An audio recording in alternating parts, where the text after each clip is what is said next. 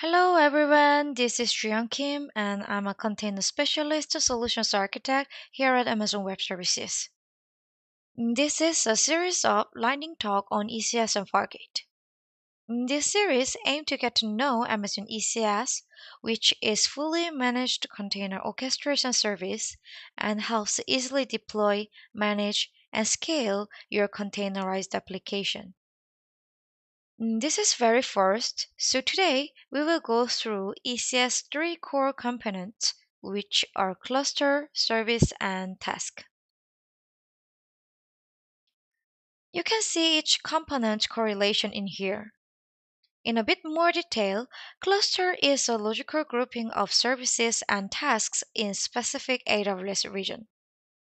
In terms of ECS service, it means one or more identical tasks. Service maintains your desired number of tasks simultaneously in ECS cluster. You can enhance the availability of certain service by provisioning multiple tasks. And lastly, task is the smallest unit of execution which has one or more containers. In this video, we will focus on creating ECS cluster in AWS console. ECS service and task will be discussed later. Let's jump into new ECS console and build a ECS cluster. I already logged into console and headed to ECS page. Click the Create Cluster button. And I told that ECS cluster is a logical grouping of tasks and services. So your tasks and service are running on the top of the ECS cluster. Name the cluster like ECS Blueprint Cluster and configure networking. I already created ECS Blueprint VPC for this cluster. You can see there are two each of public and private subnet. We will provision ECS service one of these subnet. And for the next step, associate namespace for service discovery.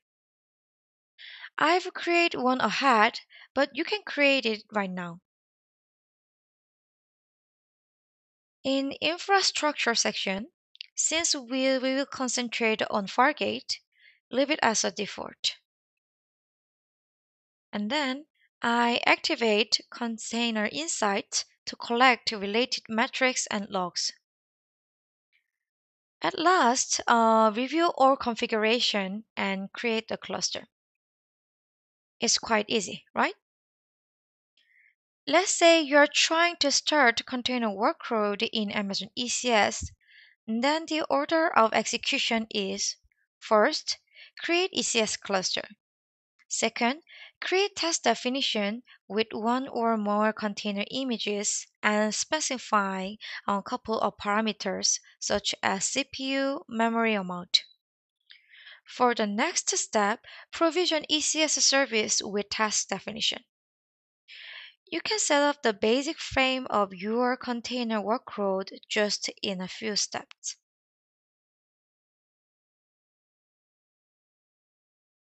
This is all I have to share today. Thanks for watching Lightning Talk on ECS and Fargate. See you next time.